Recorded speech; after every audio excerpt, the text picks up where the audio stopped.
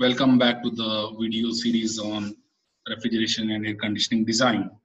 Refrigeration and air conditioning design involves one of the important calculations which is called as cooling load calculations. In this video, we would be understanding in depth what is cooling load calculation, what exactly it means, and how to do those cooling load calculations. It might require 2 or more videos for this topic. Let us see how we proceed.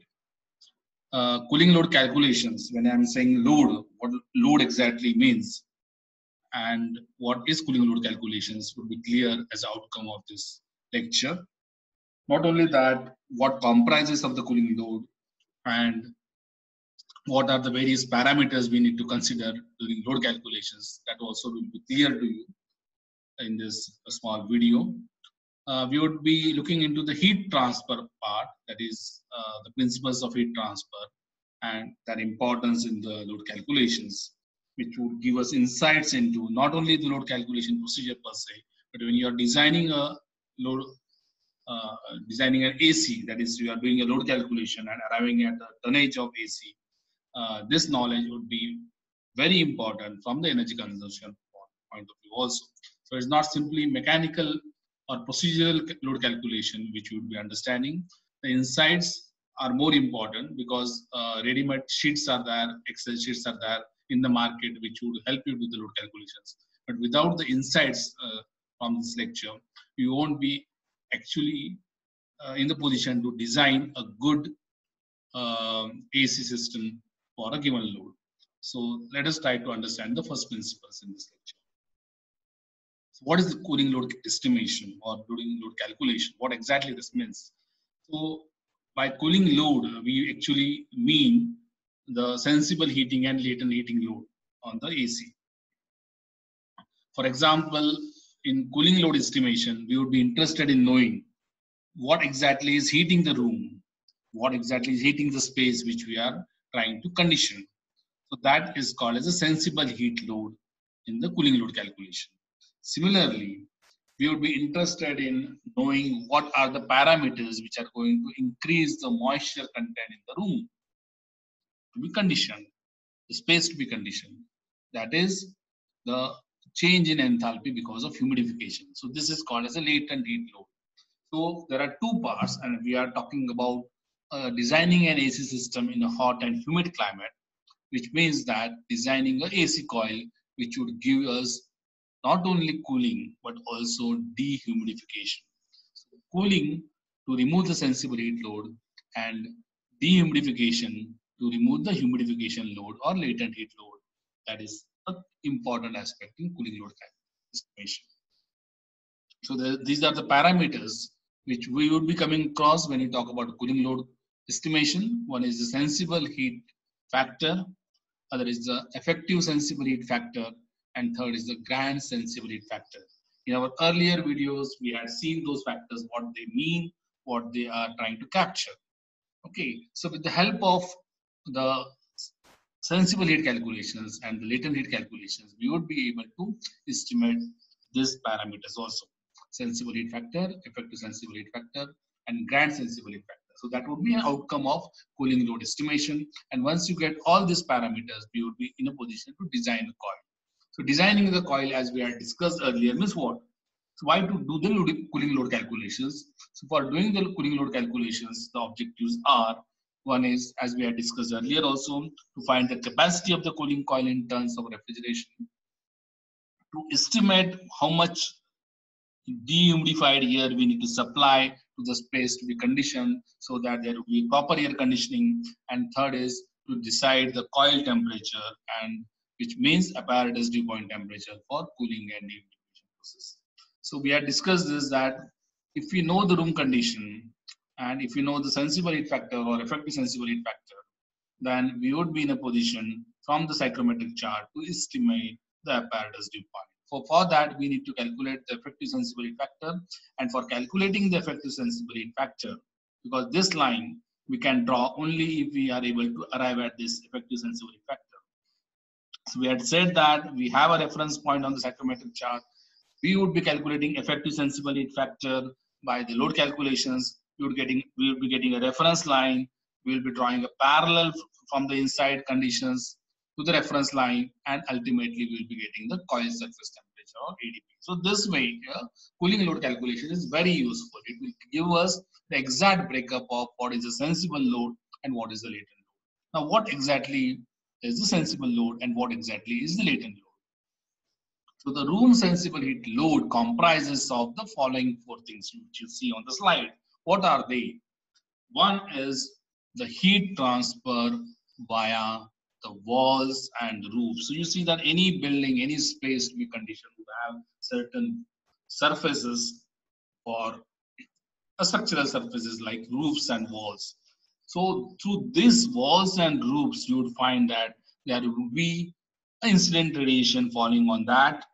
This incident solar radiation falling on those surfaces which are opaque would result in ultimately heating of the space. And when the space becomes heated because of the transmission of the solar radiation, then that would contribute to the sensible heat load of the room. So that is one of the important parameter. In fact, it is one of the major parameter which contributes to the sensible load of the room. Another important parameter, and this is also very important, is the direct heat gain via the glass or fenestration. So we find that any hotel or any mall or any office for that matter would have certain glass area. So the glass area would be for the sunlight to come in. The glass area could be for aesthetics in the design of the building, which is obviously the forte of the architects. So all those glass areas, there would be incident solar radiation on those glass areas, and that solar radiation would ultimately be transmitted through the transparent surfaces inside the room. It means that it will heat the room. It means that it will contribute to the sensible heat load of the room. The third parameter is, and it's an important parameter, is the ventilation load. As we were discussing in the earlier video, ventilation means you are supplying certain fresh quantity of air inside the room so that the occupants feel comfortable. So this degree of freshness would vary depending upon the application. For example, operation theaters would require more of the fresh air and than, for example, as compared to theaters. So this quantity, not all this ventilation air would contribute to the sensible load. Only the ventilation air which escapes the coil, which bypasses the coil and enters the room, they would contribute to the sensible load. Please note, this is very important. When I'm saying that the ventilation load is a part of sensible load, it does not mean the total ventilation load contributing the sensible load. It is only the bypassed portion, the bypassed fresh air or the bypassed ventilation air which escapes the coil and enters the room, that is going to contribute to the room sensible load. Similarly, there are other parameters which would contribute to the load, and those are people which are inside the room because of metabolism contributing to the sensible load.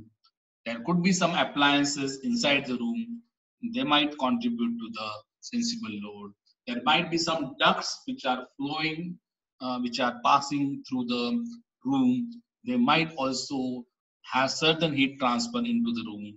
All this, they are clubbed under internal heat gain. So the internal heat gain is one of the important parameter which contributes to the room sensible heat load.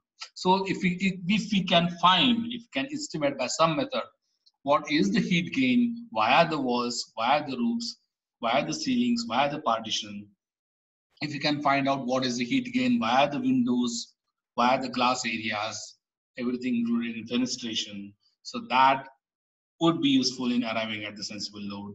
If we are able to know the bypass factor of the coil, and if you know the total amount of ventilation air, we can estimate what is the bypassed quantity of air, and that bypassed quantity would then be helpful in arriving at the sensible load. Similarly, if we know the occupants inside the room, what they are doing inside the room, that is their activity, their metabolism, then we can estimate, we can predict their contribution to the sensible load. similarly about appliances and other things. So these are the important things we must have in mind. So we must have some method of arriving at these loads. That is the solar heat gain load to the glass, solar heat gain load to the walls and roofs, the bypassed load, and the internal heat gain load. Now, what are the parameters which would increase the moisture inside the room? That is the latent heat load. So one of the major parameter which contributes to the latent heating, the increase in the moisture, the increase in the humidity of the room is the infiltration. Now, infiltration, remember that it is different from ventilation. Infiltration is the unwanted air which is getting inside the room via cracks or openings. So this is not the intentional fresh air which is entering, it is the unintentional fresh air which is entering the room. But nevertheless, it is the fresh air which enters, and that fresh air which is entering via the cracks or openings of the room would contribute to increase in the latent heat load, especially because the climate is humid, and then that humid air, unconditioned air would enter the room and it would increase the humidity of the room, and that would increase the load on the AC. There could be leakages from the supply duct which would increase the latent heat load. Again, as we said, the not the complete ventilation air but the bypassed outside air would contribute to the latent heating. And similar to the sensible heat gain, we talked about the internal heat gain, latent heat gain via the internal parameters, mostly because of the occupants which are there inside the room. So if we can figure out how to estimate those, then we can fairly estimate what is the load on the room or load on the space which is to be conditioned, and it is a very important parameter ultimately in the design of AC system. Now, before going into the details of how to calculate that, okay, let me first revise what we have done. In the next video, we'll go into the details. So I will once again revise what is the cooling load estimation. So as we said, cooling load estimation is nothing but the load, and load means load on the AC. And when you are talking about heating and of the room, it means that the AC has to cool the room. If you are talking about humidification of the room, it means that the AC has to dehumidify the room. So that is called as a cooling load estimation. In the next video, we will see how to do the calculations on cooling load. Thank you very much.